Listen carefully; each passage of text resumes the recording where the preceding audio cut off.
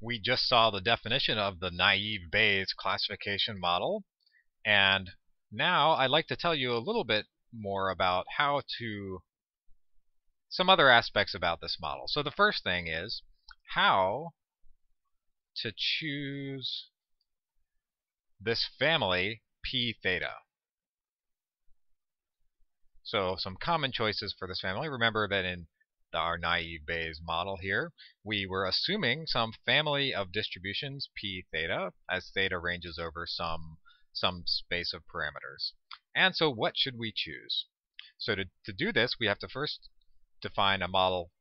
We have to define this part, the probability of the y's, the marginal distribution, and then we have to define this conditional distribution of x given y. And this factors into each of these, so we just need to define each of these and y, the distribution on y. So first, let's think about the marginal distribution on y.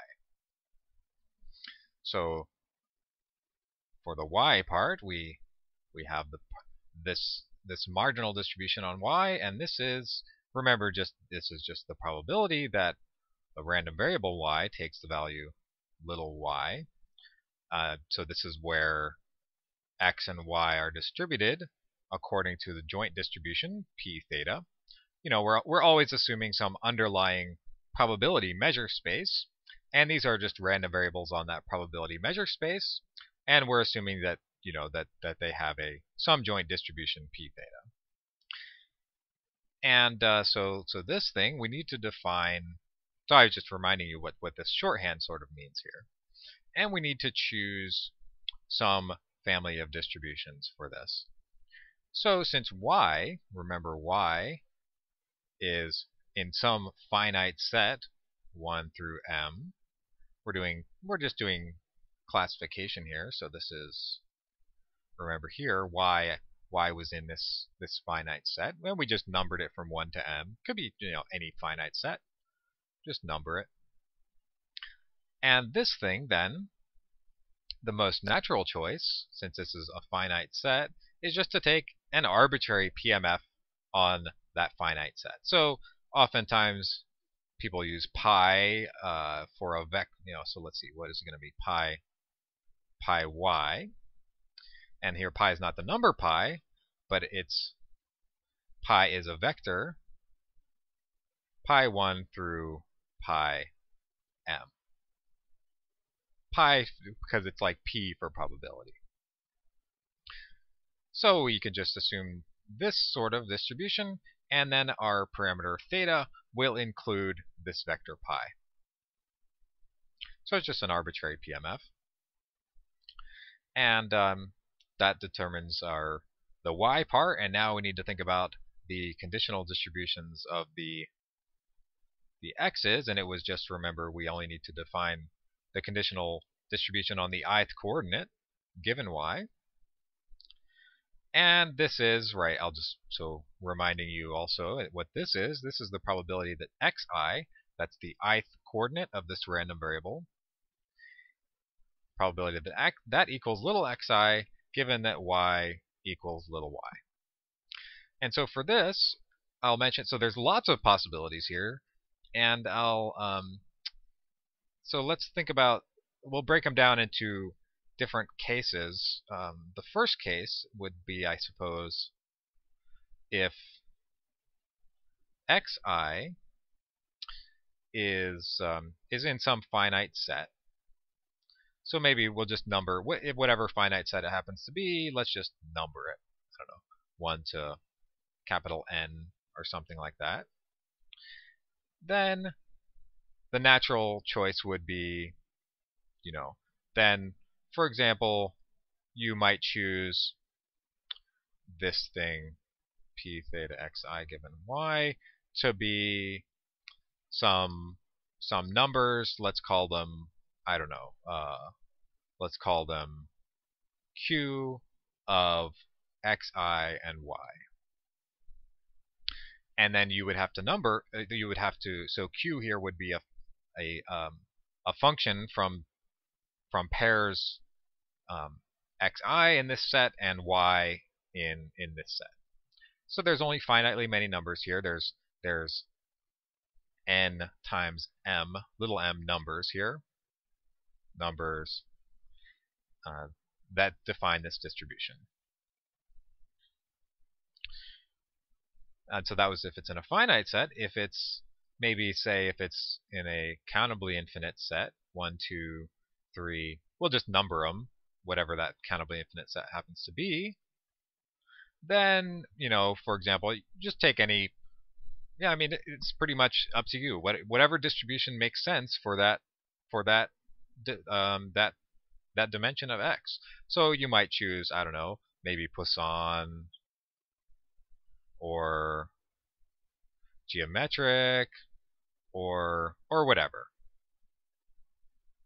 Whatever makes sense for that random variable. And similarly, if it's, say, real valued, then you might choose Gaussian. That's a pretty common choice. Gaussians are always popular. Or gamma maybe, or whatever makes sense for that random variable, for that dimension. And then, so each of these, you'll make this choice, one of the, a choice like this for each I, for each of the dimensions. And so you can mix and match, right? I mean, you don't have to choose the same distribution for all the dimensions. For the x1 could be like a discrete random variable, or on a finite set, x2 could be Gaussian, x3 could be Poisson, x4 could be geometric. So you can mix and match, just choose whatever makes sense for that dimension. And then each of those, for each dimension, you will have some parameters for that distribution. And so your theta,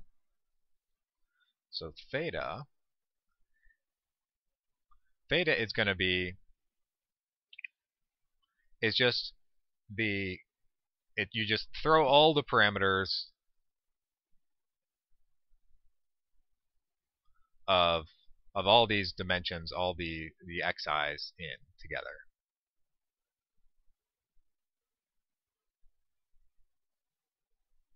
And along with this pi. And then when you do your estimation, like if you're gonna do an MLE or something for theta, then you would maximize the likelihood function with respect to all of those different parameters. Okay, so that's how you choose this family of distributions. That's how you can go about choosing it. And let me mention, I'd also like to mention, well, I guess I already sort of said it, how to estimate. Well, there's another sort of interesting point here. How do you estimate theta?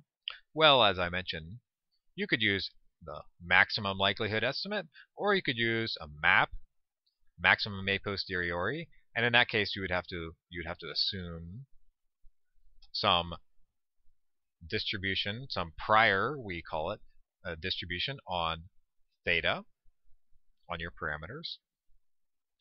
Another alternative,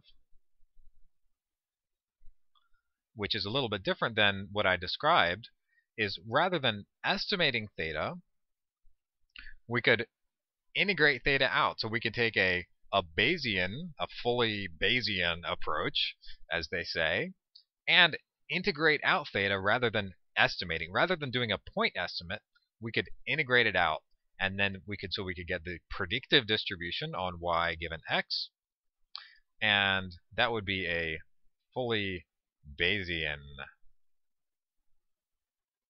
naive Bayes. So it's a Bayesian naive Bayes. So remember, the Bayes part here was not the Bayesian. That was just using Bayes' rule. So it's sort of different types of Bayesness here.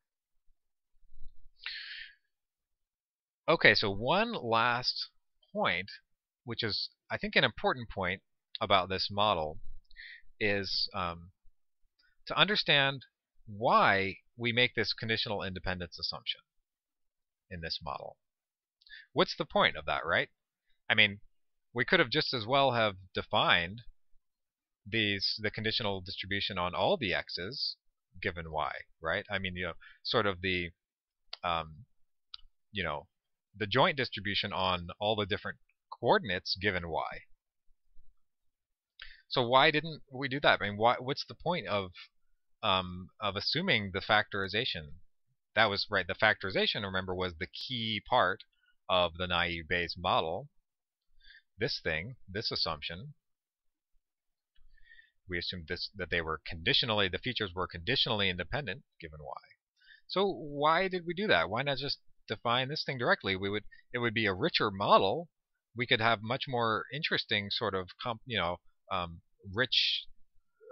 We could capture dependencies between these x's. So why wouldn't you do that? Well, there's a very good reason, and it's because you can estimate. So you can estimate when you make this assumption that this factors in this way, xd, then you can estimate theta more accurately using less data.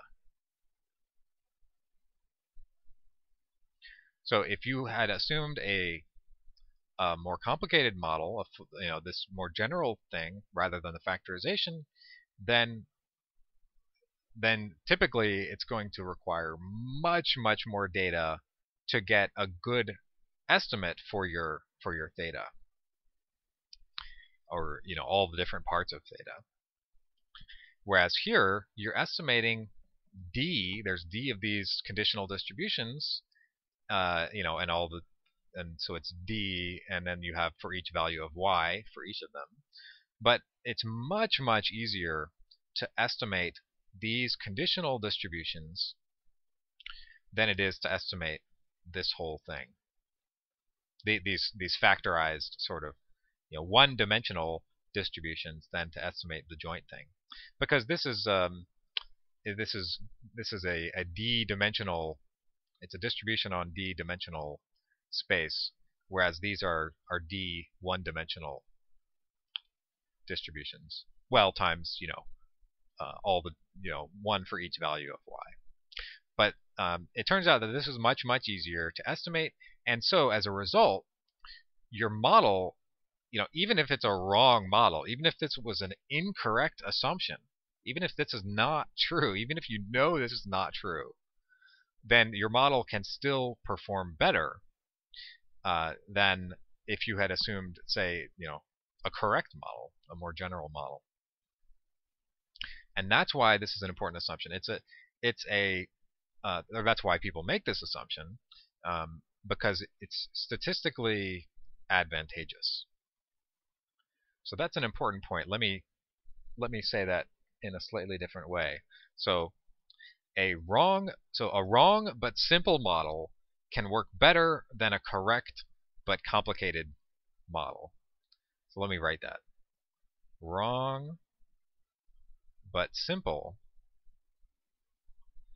can be better than correct and complicated. That's a very important statistical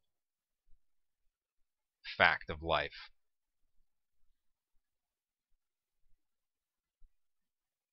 And so here, this conditional independence assumption makes things simpler, maybe wrong, but it turns out that can actually perform better than if you had assumed the full thing. So naive Bayes, it's it's not the best classifier out there, but it's nice. It's a nice and simple, easy to understand model, and it's good to illustrate some. So it's a generative model, so that's a nice thing to see.